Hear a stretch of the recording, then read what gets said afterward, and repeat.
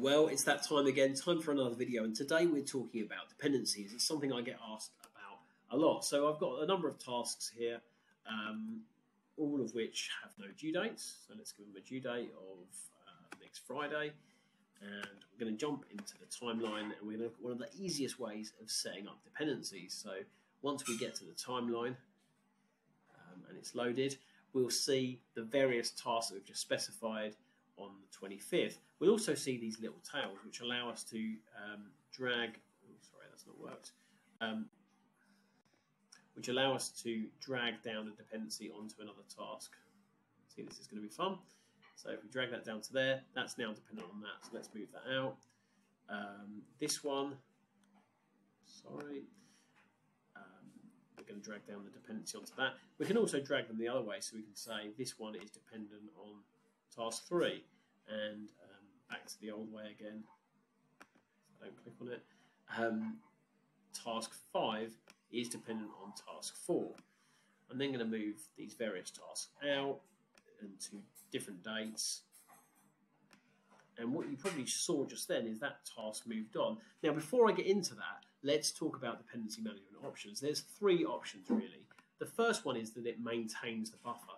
So that means that as you move something from the 6th to the 8th, where the dates are the 6th and the 8th, and they have a dependency, as you move the 6th to the 8th will move to the 10th, unless the 10th happens to be a weekend, in which case it will move on if weekend awareness is on.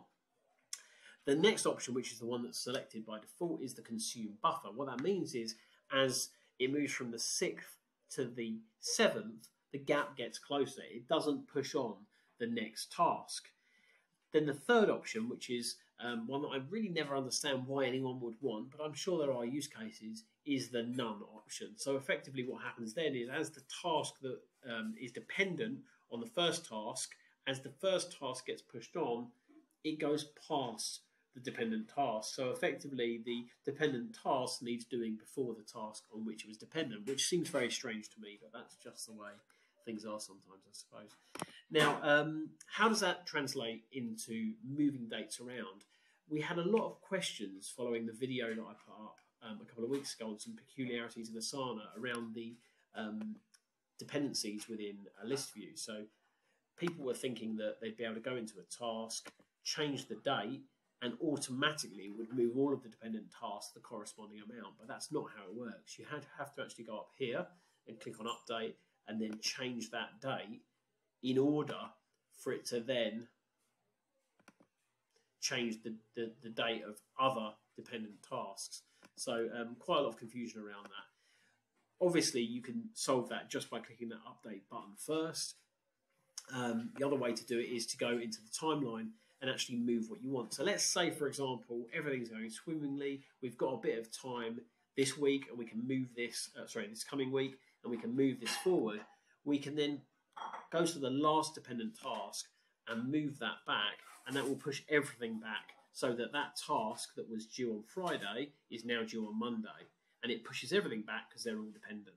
If, for example, which is more often the case, someone's going to be a bit slow coming back to us, and this task now won't get completed to the 31st, we can move that to the 31st, and everything else gets pushed backwards in the same way. You'll notice that task 3 gets pushed to the 4th because there's a weekend here. I hope that helps to make sense of some of the ways that dependencies work within Asana. If there's any questions, please comment below. I've also noticed a lot of people that are watching these videos, I think probably about 95% of them are not subscribed. So please do subscribe, please like the video, and please check back soon for another video on how to make Asana work for you. Cheers.